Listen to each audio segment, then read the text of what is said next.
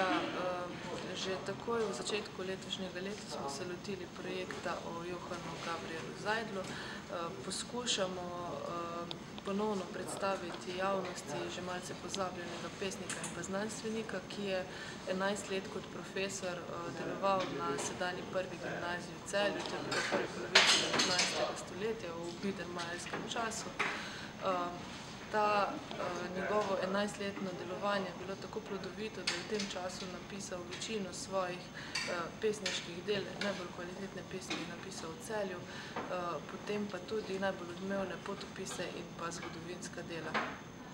Celje ga je tako zaznamovalo, da je tudi kasneje, ko se je preselil na rodni Dunaj, se še vedno ukvarjal s celjsko zgodovino, arheologijo in pa ljudskim slovstvom.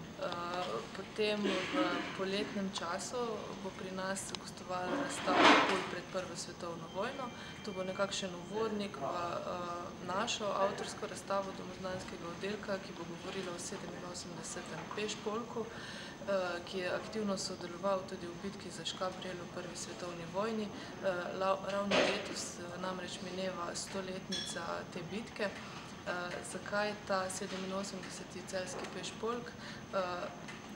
Več kot 80% njegovih vojakov je bilo iz Celja, svoje poveljstvo pa je imel v Puli, zato ta navezava Celje in pa Pula.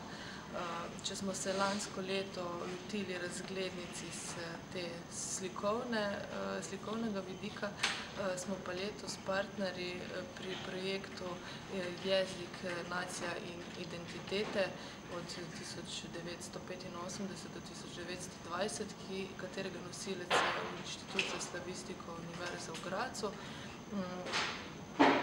Ti zgodovinarji in pa jezikoslovci bodo tudi zbirko naših razglednic in pa še ostale razglednice spodnje Štajerske analizirali bolj iz te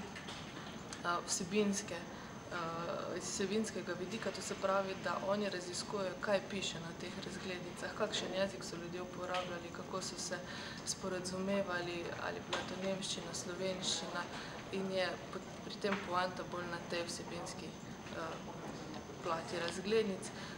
Projekt ima svojo spletno stran, kasneje bo iz tega nastala tudi razstava in pa knjiga, ki bo gostovala tudi v naši knjižnici.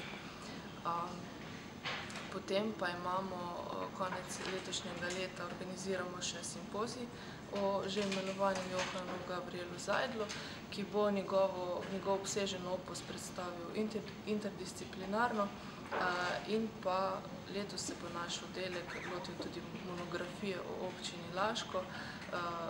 Zaprosili so nas zato, ker tam obeležujejo 790. obletnico trških pravic in pa 90. obletnico odkritja mestnih pravic.